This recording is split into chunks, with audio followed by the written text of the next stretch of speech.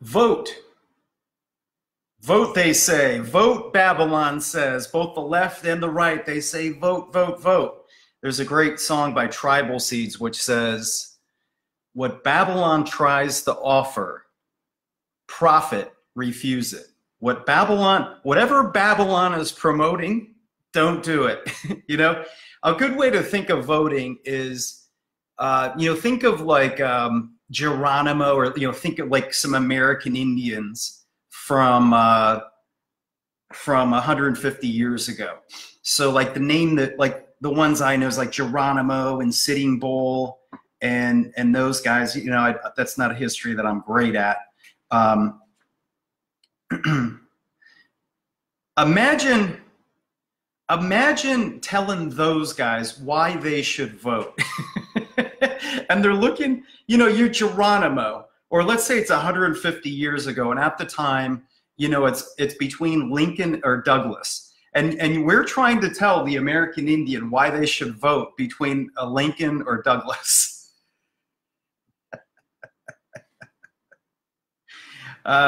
Richard Davis has it right. He says, vote for the kingdom. Exactly. Vote Yah. And Yah says, I want you to cast lots. And the reason I want you to cast lots is because, and this is a fact, remember this, Yah knows the hearts of men.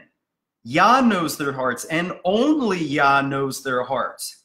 Therefore, we need to let Yah choose. So the structure of Exodus government is where we within our tribes, locally, the largest ruler, or the largest leader, or the largest judge, he only has 1,000 families that he's governing over. That's the size of a battalion in the military. So it's, it's big, but it's not that big. Think of, the numbers of people who somebody like Trump or Rothschild is ruling over, millions and 300 million, or whatever the population of the US is, just some crazy number. Under the grassroots bottom-up system of the Bible, the judges at most is 1,000. That's small.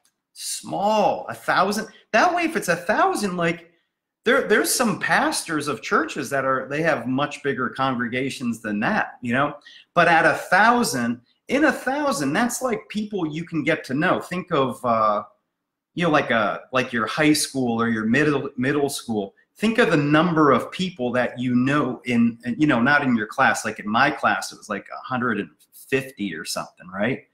And that's a lot of people to try to, that's unusual for people to be judges of thousands. Like just getting 10, right? 10 families. So just imagine in your local community, your local tribe, the people that you hang out with, and they know, people all over the place, what a poo-poo show this Babylonian captivity government is all about, with whether it's Trump or Obama or Clinton or whatever, the Bush crime family, whichever of these crime families that are at the head of it, they're just puppets for the international moneylenders represented by Esau.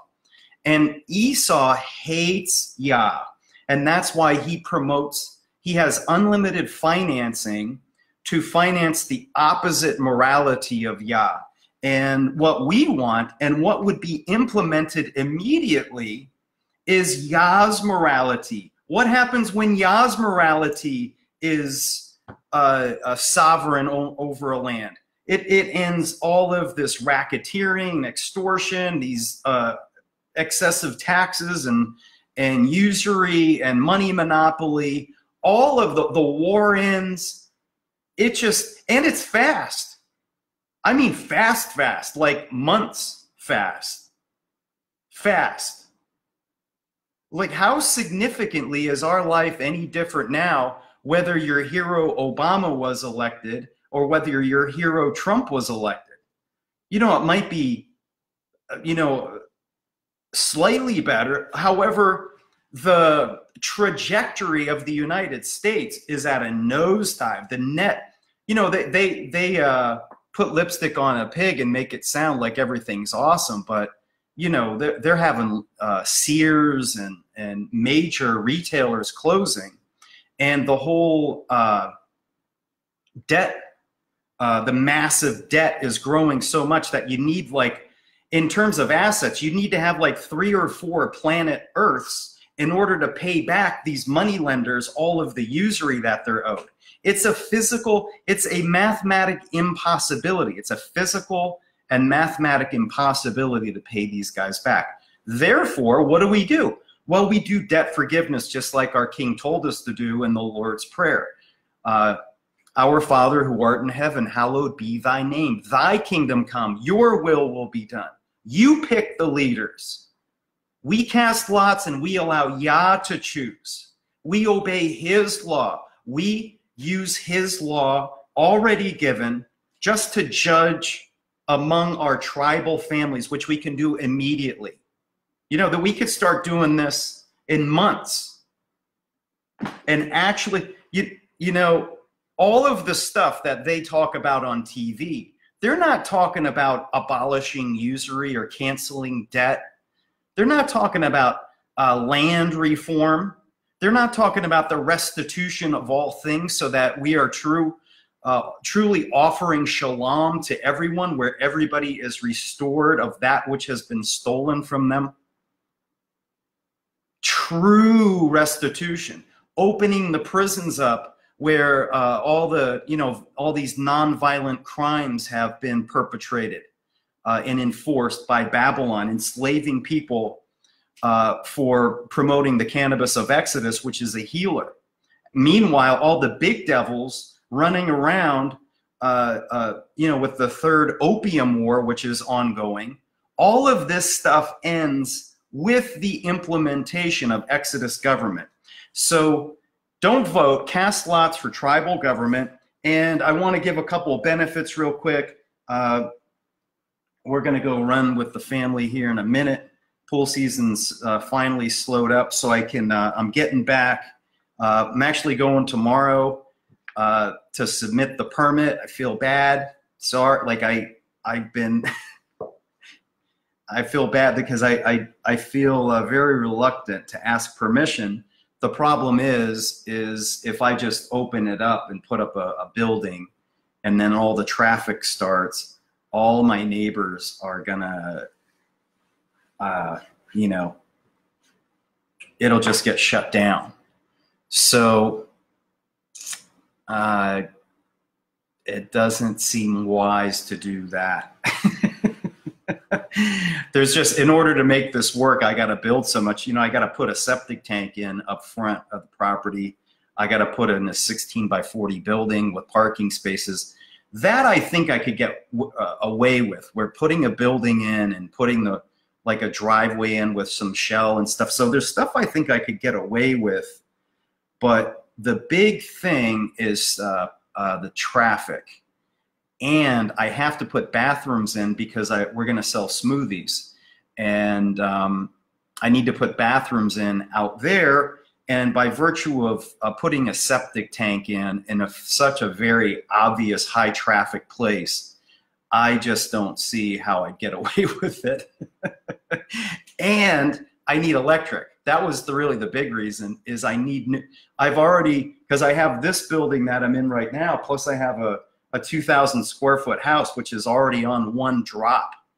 And I'm already, plus a shed, since there's a trailer with a 30 amp RV hookup to it, a 220 hookup to that. So I need new electric because I just had my well hooked up and I don't have electric to it yet, but there's a water treatment system on it.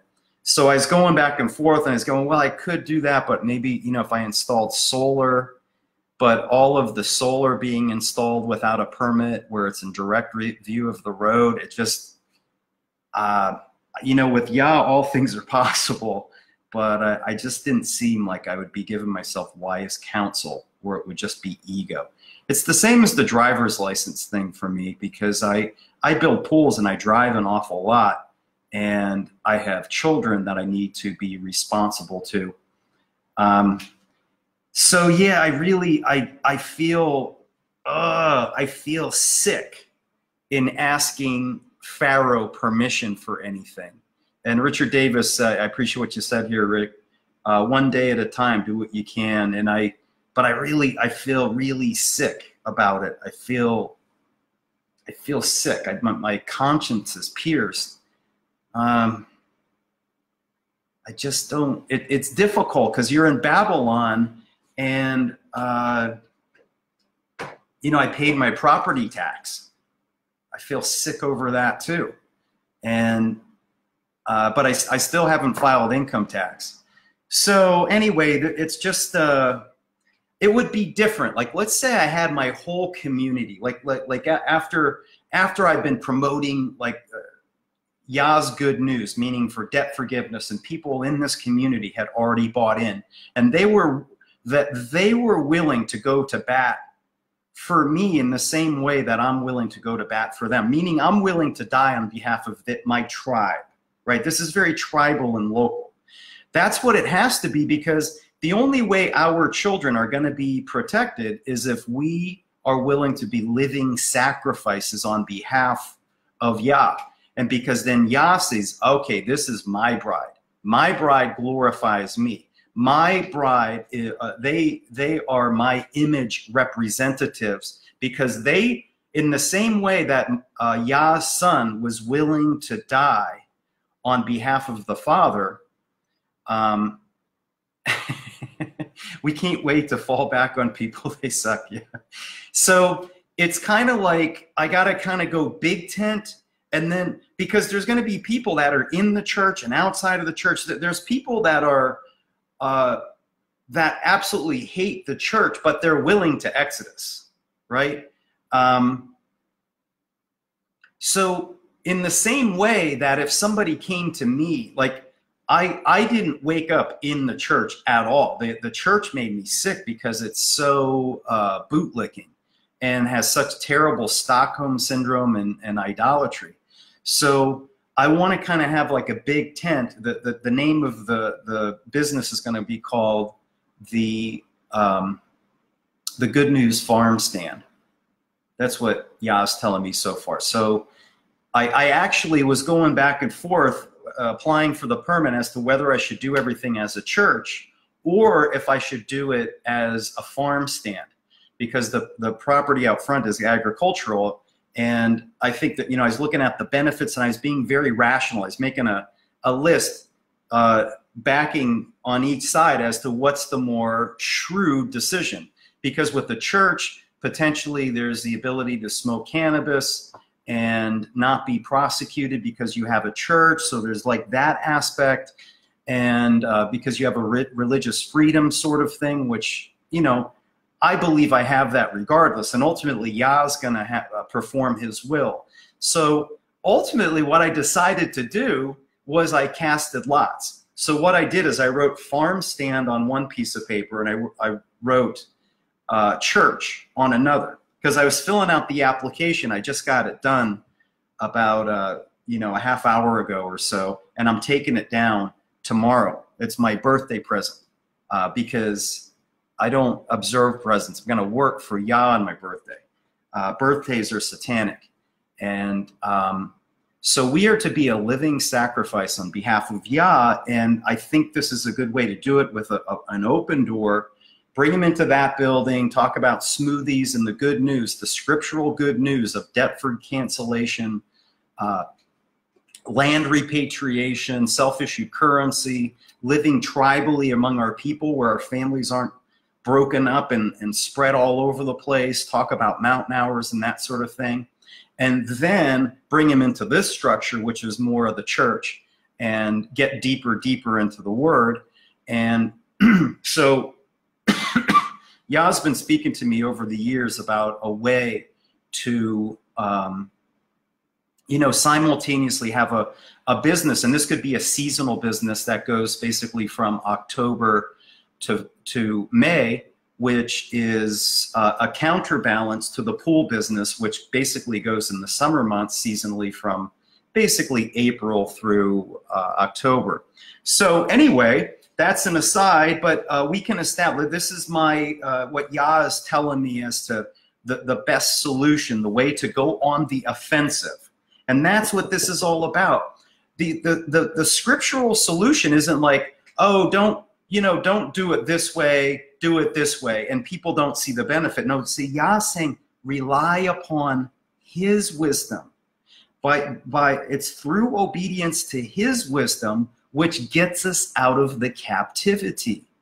That's how we end debt slavery. And that will never occur. You can't, for instance, you can't have debt cancellation by voting. Why? Because you can't even question the debt. Article 14, I think it's section like 2 or 8 in the US Constitution says you're not even allowed to question the debt. Whereas Yah says cancel the debt every 7 years. Yah says write in the Lord's Prayer, forgive us our debts. That it's his will on earth for an earthly kingdom. So, okay, so the benefits of casting lots for tribal government is that it's fast. We, in the matter of weeks or months or a year, that quickly, far quicker, we have Exodus in less than a year. The biblical witness for the time that it takes to have an Exodus is less than a year. From the time that Moses came back with Aaron, challenging Pharaoh, and the time the people went from captivity, where they're polytheists, they crossed over into being monotheists, where they completely obeyed Yah, was less than a year. Okay, 2, when that happens, now you have Exodus government. That means you have a replacement for all of the services which are being provided by Babylon. Meaning you have a replacement through tribal Exodus government. We have a replacement for Social Security. We have a replacement for workers' comp. Think of all the things that people think they need the government for. So you have like the national things like the US military and the police and all of that. The Bible is basic instructions before leaving earth. This is the owner's manual to how to establish a tribal society which is self-sufficient, dependent upon only Yah and not on man's authority for anything. So under Yah's authority, under judges of tens, 50s, hundreds, and thousands, or 1,000, that means we can immediately drain the swamp. We can bring justice to the Rothschilds, to Rockefellers, to Hillary, to Trump, to Obama, to all these criminals. And to be honest with you, they just become irrelevant. Like, I don't really care that much about Hillary. But if that's your thing, wherever the tribe lives that she's at, somebody bring that controversy up and, she'll get her due diligence, her just rewards. But it's important to remember, it says, forgive us our debts as we forgive our debtors. So we have to give forgiveness to the debtors. We give forgiveness to the Rothschilds and the Rockefellers and the moneylenders. And the reason for that is that Yah wants us to have a forgiving heart and to focus on bringing justice. And in reality, Yah empowered them. The Bible isn't real big on, assassinations and stuff, that sort of thing. It's not, because it's important for us to remember the reason that we're in captivity is due to our own rebellion, rather than placing blame on the Rothschilds and the Rockefellers and the Jews and the Muslims and all this stuff. Our blame needs to be pointed at ourselves so that we individually transform. We all go on our hero's journey. We all reach our highest potential. We demand to take responsibility so that we live out Yah's mission, that we live out his story. so that we are equipped with the S word, the sword of Yah. And that's why we're so effective at being judges, because when we draw Yah's morality against the Constitution shows that it's just sand, masquerading as the rock. Just like capitalism or communism or fascism or nationalism or whatever ism that you are into, the non-aggression principle or whatever, all of these forms of humanism vaporize compared to the prophecy, the living prophecy which is being performed right now. Because if someone says, you know, what we need to do is Bitcoin and yada yada, right? And say, okay, well, give me a historic example where Bitcoin made people free.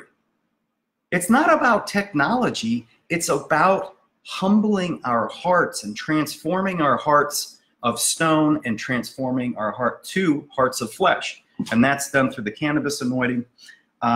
So that brings, okay, so I'm giving different reasons why it's a good idea to use casting lots. When we cast lots for tribal government, we're establishing judges of tens, 50s, hundreds, and thousands.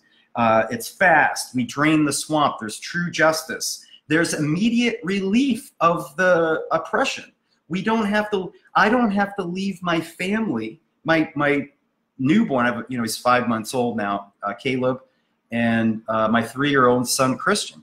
Because by virtue of me leaving for such extended periods of time during the day, I'm teaching them to expect to be slaves. I'm teaching my own children to be slaves because I'm being a polytheist. I'm fearing and I'm obeying, not having enough money, and I'm obeying Pharaoh and Pharaoh's morality. And because I'm serving that satanic system, just like the Israelites in captivity under Pharaoh, they had to leave. They had to leave that system, create Exodus government, and then do those things on behalf of one another, and then tithe with their flocks and their herds and their oils. And you can actually pay the tithe with the fruits of our labor, right? So we don't even need monopoly money, but we still will lend money to many nations. Just imagine having unlimited funding and resources to promote Yah's kingdom. Imagine the type of movies that we could create about debt forgiveness, movies about land repatriation, movies about the restitution of all things and the reestablishment of First Nation tribes all over the earth, so that we, through the reset, the Bible calls it the, oh goodness, I always forget this word. It sounds like restitution, but it's like when you set up a computer and you restart your computer, and there's restitution and, oh gosh. If you guys can, it's from Acts 2 and 3. It's actually in Acts 3. Refreshing, the times of refreshing.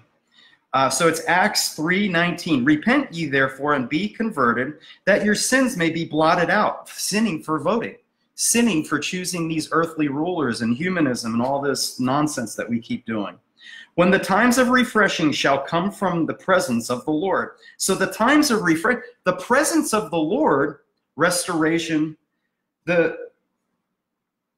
So this in the King James, in a few verses, it talks about refreshing shall come, the times of refreshing, and it also talks about restitution. And restitution has a very specific legal implication, meaning if you're an injured party during a theft, restitution means you get the thing returned or some substitute where you're made whole. And that's what it means to give shalom. So peace isn't just where there's the absence of war. Restitution, or shalom, I should say, peace isn't just the shalom isn't just peace in the form that it means. It's the absence of war, the absence of physical conflict. Because you can have all these people seething and angry because they've been wronged. Shalom is when you go to everybody and you validate their legitimate concerns where they have been stolen from, and you say, I see what happened over these last 1,000 years, where there's been this ongoing for thousands of years. The money lenders have been financing this war of conquest. And it says, since the days of John the Baptist, the kingdom has been under violence, and the violent take it by force. They have been forcefully taking the physical kingdom and impoverishing it and enslaving it, because that's what happens under humanism, under man's law and its various connotations. They did it with capitalism for the West, and they did it with communism to the eastern part. China and Russia basically took people that were living tribally self-sufficient as First Nation people and basically put them all under the debt slave yoke. Well, all of that ends. So this is 4D chess, and there is no violence required. So simultaneously, we go on the offense, and we are uniting all the races in common cause, because we love all the tribes and all the tongues. We're a blessing to all of the nations. We are fulfilling the prophecy of when Yah comes close, because we're no longer in rebellion, because we're saying, Yah, you know the hearts of men, you choose through casting lots, which is in Acts 1. I should read that. So what we do is we appoint. So if there's two people for the same position, Yah chooses. Acts 1:23. And they appointed two, Joseph called Barsabbas, who was surnamed Justus, and Matthias. All right. So there's two dudes that were nominated to replace Judas, who had betrayed Jesus and sold out for 30 pieces of silver. And they prayed and said, Thou, Lord, who knows the hearts of all men, show us whether of these two you have chosen. Yah picks. Yah picks. When have you ever heard that in Babylon? Let's let Yah choose. Because Yah's going to pick anyway. You know what I mean? We're the only ones deceived to think that we're in charge. So, Acts 1:25, that he may take part in the ministry and the apostleship from which Judas by transgression fell, that he might go his own place. 26, and they gave forth their lots, and the lot fell upon Matthias, and he was numbered with the 11 apostles. Now they had 12, one representing each of the 12 houses of Israel. Benjamin and Judah represent two houses of Israel. Collectively, that's called the house of Judah. So at one time, there was a civil war between the house of Judah and the house of Israel, where they were fighting. And it was actually the Jews who kept the captivity away. That means the way you keep the captivity away is you're obedient. That means they were keeping the law longer than the house of Israel, which went into captivity first. They went into captivity first because they went into rebellion first. Therefore, the house of Judah, the Jews, they actually fought the moneylenders longer. And because of their fighting the moneylenders longer, they have stolen the identity of the house of Judah and the house of Israel. The moneylenders are masquerading as those two now. So, okay, so it's 4D chess. We do it non-violently. We win. And I was talking about the restoration.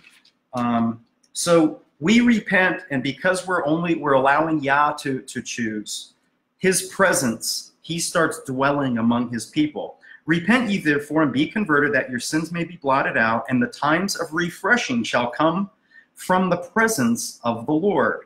And he shall send Jesus Christ, which before you was preached unto you, whom the heaven must receive until the time of the restitution of all things, which God has spoken of by the mouth of his holy prophets since the world began.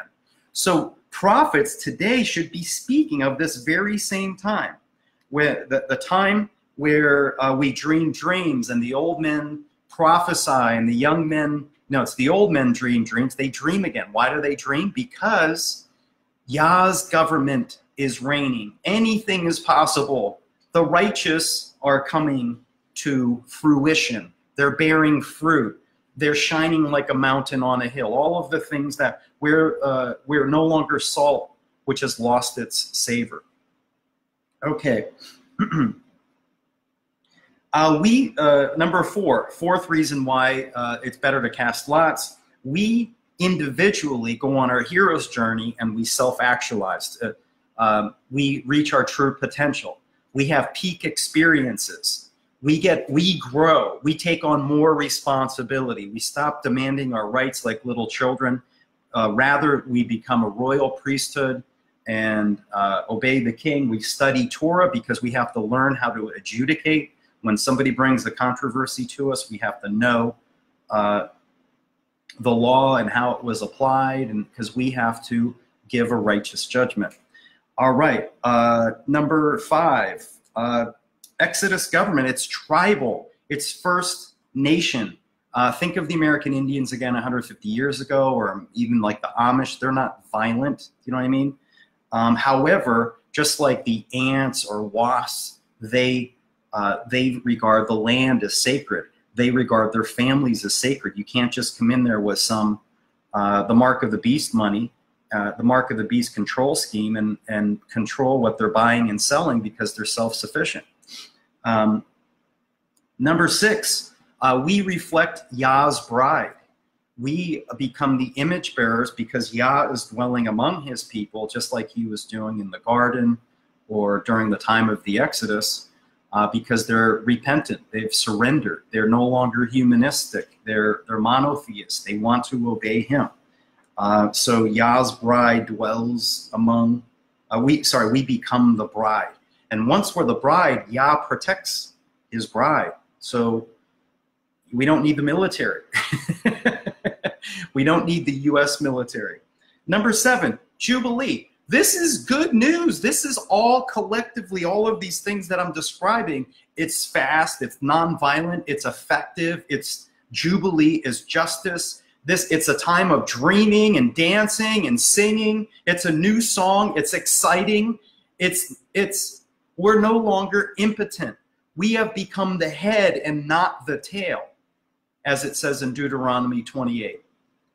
We take charge. We go on the strategic initiative, and we dominate the narrative. Right now, Babylon is dominating the narrative. Everything changes, just like it says in the book of Acts 17:7. Those who are defying Caesar, they turn the world upside down, proclaiming another king, one Jesus. And so quickly, just to review the 7 reasons why it's better to cast lots for tribal government instead of vote. This is the scriptural, biblical alternative to voting. It's fast. 2, it's effective in immediately draining the swamp. 3, we're playing 4D chess. 4, we self-actualize. We reach our highest potential. And we glorify Yah because we become his image bearers, because we stopped being humanistic and we ended our own individual and collective rebellion. Number 5, it's Exodus government. It's historically proven. This is the same methodology which was effective in the book of Exodus. They were in captivity. What do you do if you're in captivity? Exodus. Bob Marley knew 50 years ago. Use the cannabis of Exodus. We become Yah's bride. We actually use the cannabis of Exodus as part of the anointing, which is part of the marriage vow that we make with Yah to obey only him, so that we have a heart of flesh. We take every thought captive in obedience to Christ, right? Number 7, that's the kind of bride that Yah wants. What kind of bride is Yah interested in? Is he interested in her lineage? Is he interested in what she looks like? Her color? Is he what kind of bride is Yah looking for? What is he worried about? The physical stuff? What kind of hair color is he, or Is he worried about how much money she has or how much she's memorized the Bible? You know, if she's memorized the whole Bible?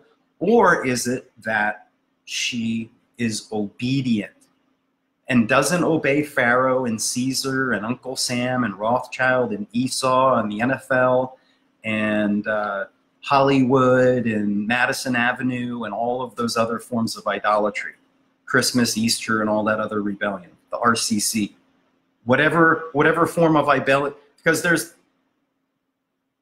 the Broadway is enormous for the varying forms of rebellion. We're looking for the narrow path to get into the kingdom. Number 7, we sing a new song, Songs of Freedom. It's the song of Moses and the song of the Lamb. The song of Moses being the Exodus, the song of Jesus, which is the good news of Jubilee. The Spirit of the Lord is upon me. He has anointed me with what? The cannabis of Exodus, to preach the good news to the poor. Our job today is to preach the good news because they're not getting good news anywhere else. Our job is to preach the good news of how we can quickly and in less than a year go from captivity and despair and confusion and hopelessness and debt slavery and poverty and soul-stealing jobs, and through a miracle created by Yah, the good news, we can transform from all that slavery, end our captivity in a matter of months, and watch and be part of and have the blessing of that our children are not raised in Egyptian or Babylonian captivity. So thanks for checking the video out and coming to watch. Nick Blaine, Amanda Williams, Kathy Caldwell, Richard Davis, Anthony LaRocca, John Colon, Bishop Calbeck, Kelly Mullins Upchurch, Jeffrey Mullins, Aviel Hutchins, Eric Jones, Andrew Gibson, Matthew Geary, Mark Bowler, and so it's good. Like I get some more views that we're slowly growing. This is very, very organic and from the bottom up. Yah, open the hearts of your people, turn their hearts from stone to flesh. Have them take up your anointing and implement Exodus government in all of their communities. Establish self-sufficient economic and political systems, and dominionize your earth. Take it back. Yahweh, thank you for your blessing. Yahweh, thank you for the opportunity to perform your law and your will. Hallelujah. That's all. Thanks for listening again.